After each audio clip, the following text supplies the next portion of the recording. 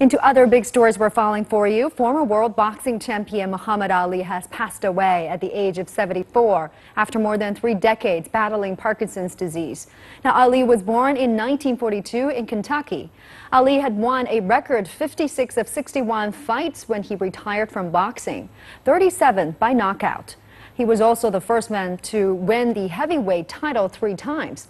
Muhammad Ali was a social activist. He refused to fight in the Vietnam War. He kept a relatively low profile after retiring from boxing, but did accept an invitation to light the Olympic flame at the 1996 Atlanta Olympics.